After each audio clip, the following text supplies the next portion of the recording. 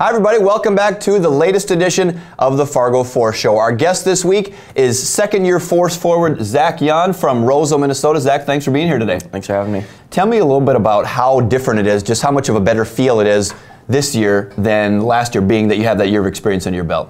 Just kind of coming here your second year, it's kind of nice just to have that comfort Right. of just kind of knowing what to expect and stuff like that. So it's good. But it's different in the fact that you guys got a new coach this year. Kerry Eads taking over for John Marks, as we talked with Coach Eads last week on the Fargo Force Show. How different of a feel is it with a new head coach? I mean, is it keeping everybody on their toes, Zach? Give me a player's perspective on a new coach coming in for your second year now. You know, it's different. You know, just kind of trying to feel out what he expects from each guy. But you know, I think things are going good so far. Everyone really likes him, and things are going good. How excited were you guys to have a coach of his makeup? I mean, knowing what he did with Sioux Falls when he took over there, they were at the bottom of the league. In 3 years, they're the champs. They're a huge turnaround. I mean, does that get you guys a little extra fired up, knowing that you know what you have in him?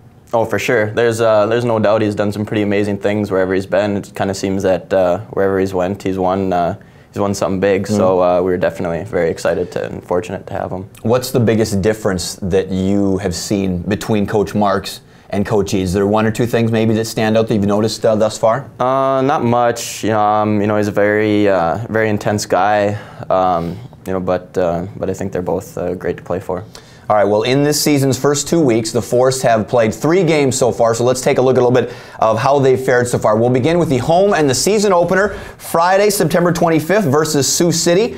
First goal of the season went to our guest today, Captain Zach Yan. Watch his great move, a great deke move there, and wires in the wrister for a 1-0 Force lead. Season off to a good start. Same period, though, Sioux City's Brian Regali answers with an unassisted goal, crashing into Robbie Bedoun. It was reviewed, but the goal was confirmed, so we're tied at 1 after 1. Second period was crazy. 4 goals in all. Fargo's Ian Scheid blasts one in on the power play. Nice job by Brody Stevens of getting out of the way right there. 2-2 at that point. Same period now, 3-2 Sioux City. Force again on the power play. Scheid fires on the net. It's deflected by Stevens, then put in by Riley Tufte. We'd go to the third, then overtime, tied at 3. And in overtime, Sioux City's Connor Valisano gets out ahead. Fargo's Nolan Schaefer is called for tripping, resulting in a penalty shot. And Valisano, with the game in his hands, skates in, and he's going to beat Robbie Bedoun stick side with a nice little move right here. 4-3 Sioux City in overtime. They would wrap this one up. The Force lose the first one in overtime. Still get a point, though. Goals by our guests, Zach Yan, Scheid, and Tufte.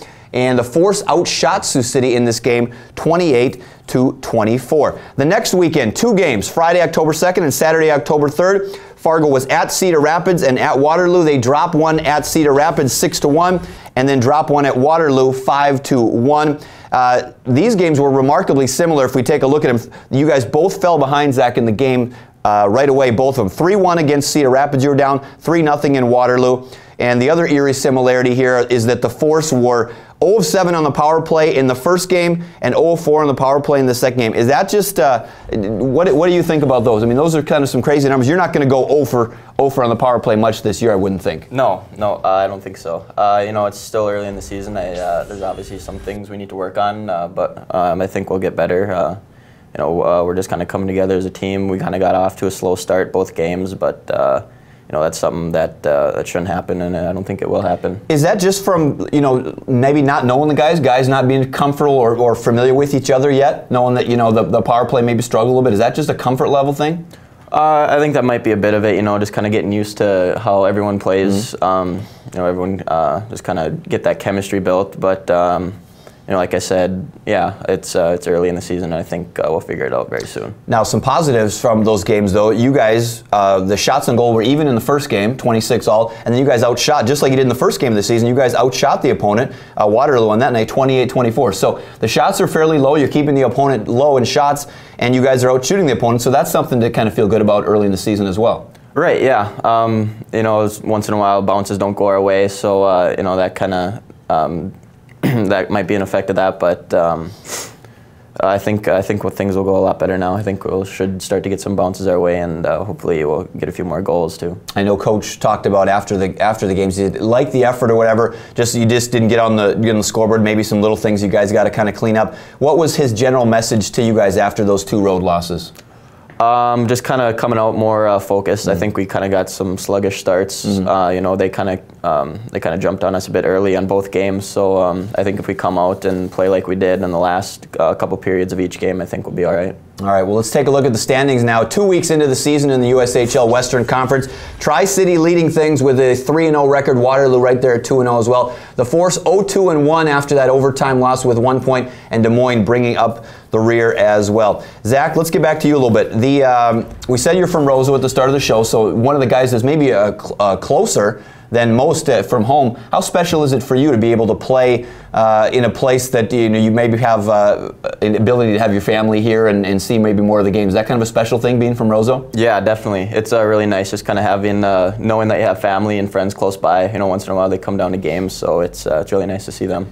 Did you always? I mean, you've committed to UND for hockey? Has college hockey and even going on beyond, has that always kind of been your thing? Being from Roseau, I probably know the answer to this one, but has that kind of always been your thing growing up, or did you have other sports as well? No, it's mainly been hockey, and Roseau's kind of a hockey town, so it's pretty much been a dream of mine just to keep playing hockey. Now, have you given Coach a hard time? Because he won, Roseau's big rival is Warroad, and Coach won a championship and spent a lot of years in Warroad. Have you guys kind of gone back and forth, tease each other a little bit? There's been a couple of comments, dish back and forth, but not a ton, I guess.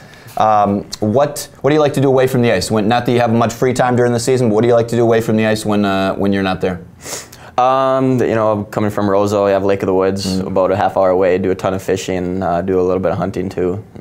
Those are the main things, I guess. Hanging out with guys. Nice. What do you expect from yourself this year? As we mentioned, second year back with the Force. Do you, if I think it was 16 goals, 10 assists last year for you. I mean, are you looking at a big improvement from yourself? Is that one of the things that you expect from yourself this year, is a big improvement, or do you not focus on numbers so much? Well, yeah, I do expect to make a big jump from my first to second year, but I think the main thing is just for the guys to make playoffs this year. I think that's a big, important thing that we are trying to focus on this season. What's going to be the difference? I mean, looking back at last year and now coming into this year, having been through it, what's going to be the difference that is going to bring you guys to those playoffs this year? Maybe that wasn't quite there last year. Do you think? I don't know. I think.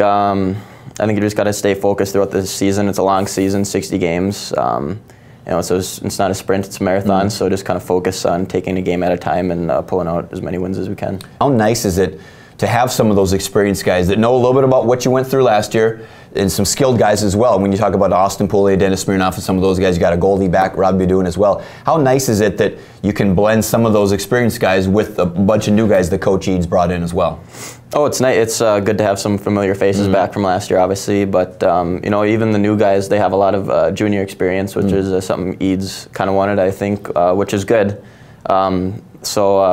I think that should be good for the team. Just kind of having all that experience. Let's take a look at the upcoming games for the Force in the next 2 weeks here. We'll start this is a little different week, is that the games are not Friday, Saturday. In fact, they're Thursday, Friday for the at Shields Arena for the home crowd. Thursday, October 8th, the Force hosts Cedar Rapids at 7:05, and then Friday, October 9th, they host Coach Eads' former team, who we won a championship with just last year, the Sioux Falls Stampede, on October 9th. Then the next weekend, you guys go to Bloomington, October 16th and 17th at 7 o'clock. Once again, tickets always at 364-3672 or FargoForce.com. A little bit about those, Zach. Cedar Rapids and Sioux Falls is going to be a little extra special in the game against Sioux Falls, knowing that it's Coach Eads' former team, and you probably want to get one over on those guys? I think so, yeah. We had a lot of battles with them last year, so it should be pretty fun to play them. And knowing that you just lost to Cedar Rapids last weekend as well, a little extra motivation for you guys there too. Yes, definitely. We'll definitely give them a better game than this past weekend. So. All right, thanks for joining us today. Good job. Thank you. All right, that'll do it for this edition of the Fargo Force Show. Thank you, Zach Yon, for joining us. We'll be back next time.